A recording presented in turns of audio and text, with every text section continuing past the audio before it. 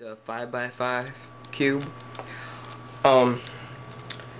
It's the biggest one, you know, so anyways, I'm trying out a new camera angle. Everybody can tell me how, if they like it or whatever.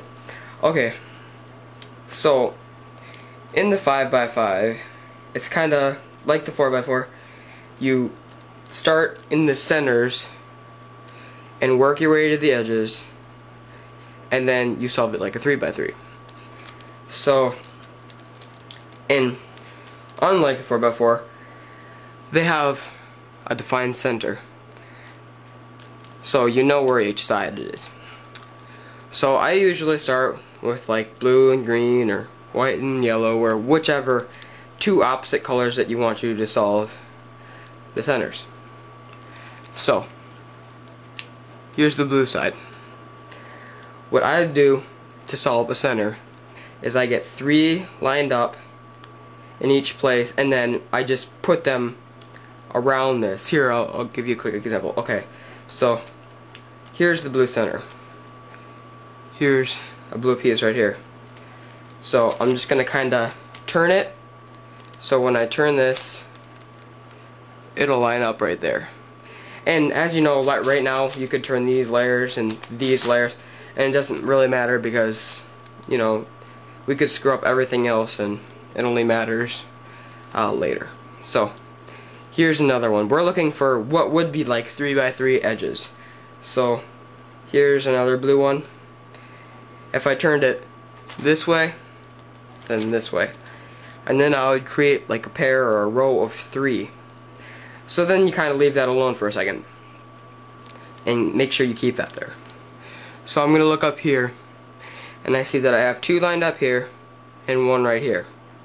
So I'm going to temporarily move this one out of the way like this, and then I'm going to turn this like that, the top layer, and then I'm going to turn this counterclockwise, just so when I bring this piece up, it will line up into the place, creating another row like that. Okay, so over here we still have this row of 3. Now we have another row of 3, so we're gonna place them on top of each other, and now we have 6 of the blue centers in. Okay, now we just gotta get the last pair of 3 using the same sort of thing, except just try not to disturb this part that's already solved. If you have, for an example, like a piece right here, like in the corner or in the middle here, just move it out of the way so you can, you know, work with it. Okay, so here is the last middle edge sort of thing. Okay, so here's where would be what would be next to it, and here's the other one. So I'm going to put this down out of the way. In this case, I'm just going to do this twice, the top layer twice.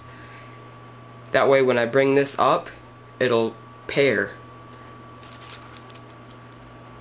So now I got a nice little pair there.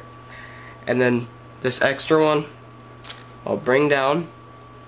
So now it's down here. I'll flip this up and bring it back up. I got another row of 3. And over here, see, still got that, except now I just accidentally turned it. So now we basically have an example where we just turn it, and now we got the first center. Now this is kind of a confusing part, sort of, to some people.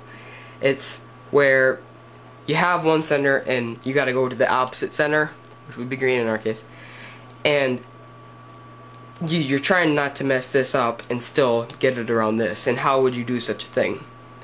Well, you find a piece that you need to get around the green. Okay, so here's the green, and here's another piece of it right here. I don't know how well you guys can see that on the camera, but okay. So I'm gonna turn this up like that, and turn this up like that as well, because now if I move this over, it'll be on top of this. See how that works? Okay, so I move that over, It's on top of that. But now I got that out of place. The blues. So on this, we're just gonna turn it out of the way, put that back in place. See, we still got the blue, but now we also have 3 greens. Okay, now we can just keep working at this and pairing another 3 green pieces. Now, mostly when you're doing this, if you can just leave this side untampered with, that's great, by using these layers, to, like move this down and pair it there, then that's great. But sometimes there's another green piece like right here, and you gotta move it out of the way, temporarily disturbing the blue side. But now I got this out of the way, I'll put it back up and over. So the blue's still solved, the green that we want is still there, but now we have more green pieces out here to work with. So here's a green one, and here's, I don't know how I describe it, I'll just call it an edge for now. So I'm going to bring this down to pair those two, like that. And another corner right here, flip it once or twice, and now when I bring it down, it'll create another pair of 3. Sorry. It's quite difficult to use camera angles. Okay, so brought it down. Now I got another row of 3,